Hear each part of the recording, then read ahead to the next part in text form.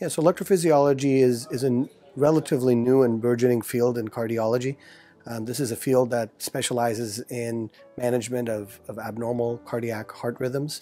So when patients have abnormal heart rhythms, uh, they need to be evaluated properly, and that may include simple studies like electrocardiograms and or monitoring at home.